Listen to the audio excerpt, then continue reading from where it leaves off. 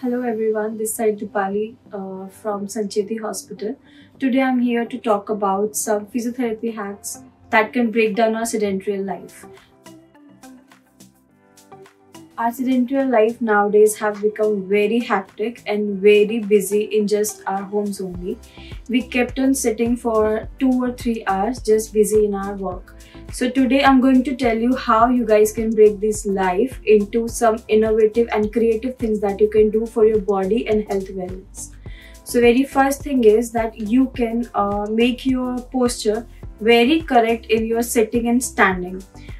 Initially, guys or the women who are working on their computers kept their shoulders and spine bending down towards the computer, and that is not the good posture, because further this is going to create uneven stress on your back, which is going to make muscular imbalances, and this creates the reduction in circulation of oxygen, and which further is going to make degenerative changes in your spine and shoulder.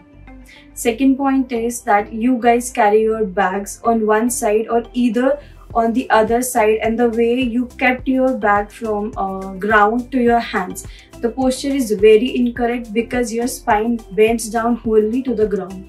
So the correct way is to just squat down towards the ground and pick up your bag and stand up towards your facing towards the wall. That is the correct position to pick up any bag or anything that you want to lift heavily. Third point is you guys just lie down without a pillow or pillow which is a very high height. That is not the correct posture to sleep down. So you guys should have a pillow which is very correctly rightly towards your shoulder and neck. Your neck should not rotate or translate in any kind of position while you sleep down. Third is the way you guys walk. Sometimes people walk with their hip hikes. That is not the correct posture to walk down, because your gait get affected. So the right way to walk is continuously you have to see your anatomical position of your body. Your shoulder should be straight, your chest should be little out, your knee should be aligned exactly 90-degree parallel to your body.